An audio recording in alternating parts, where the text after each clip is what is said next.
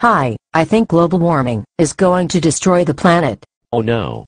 Why? All the scientists say so. What about all the scientists who disagree? Oh. Those don't count. Why not? Because they disagree with me. Yes, but any other reason? They're not authentic climate scientists. How do you become one of those? You have to believe in global warming and dedicate your career to fighting it. How do you know those environmental scientists are right? They are experts. At predicting the end of the world? Yes. They have predicted environmental doomsday many different times. Have they ever been right? It's different this time. Science is much more advanced. Isn't that always true?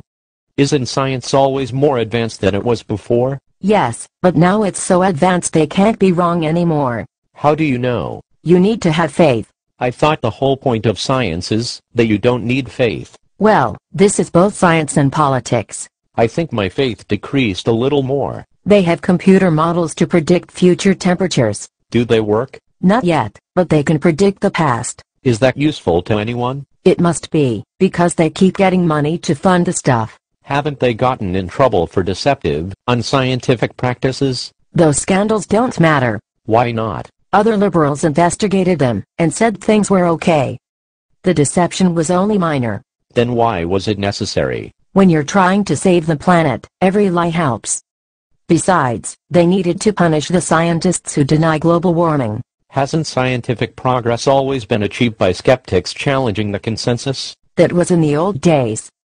Now progress is achieved by scientists falling in line, and keeping their doubts to themselves. Why? Otherwise they are like Holocaust deniers. In what way is that remotely similar? Because people who disagree about global warming are bad. How do you know? Al Gore said so. Is he an authentic climate scientist? Even better, he's a politician. Oh. He also got a Nobel Prize. For science? No, for making a movie. Oh. What was it about? Himself.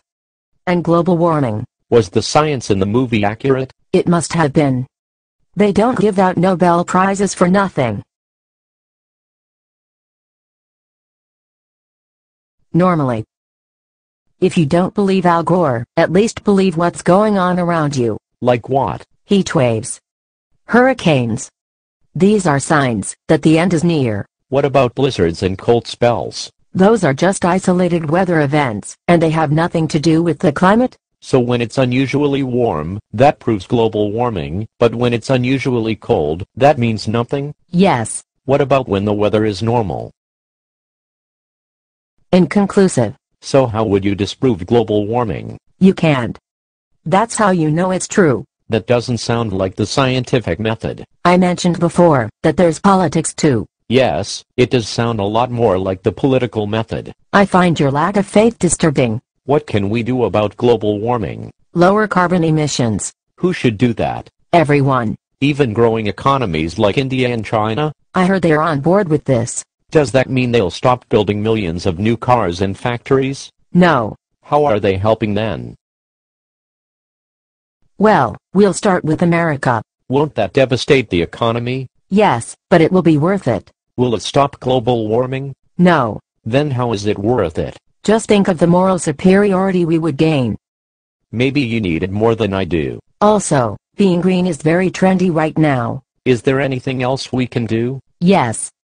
We can give billions of dollars to green energy research. And that will enable us to replace gasoline with sunbeams? Nothing lost in trying.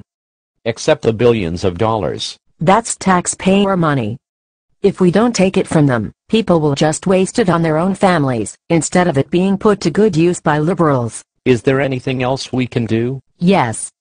We can send billions of dollars to third world countries. For what? Reparations for the damage caused by our global warming. How does giving third world dictators more money for palaces and AK-47s stop global warming? It won't.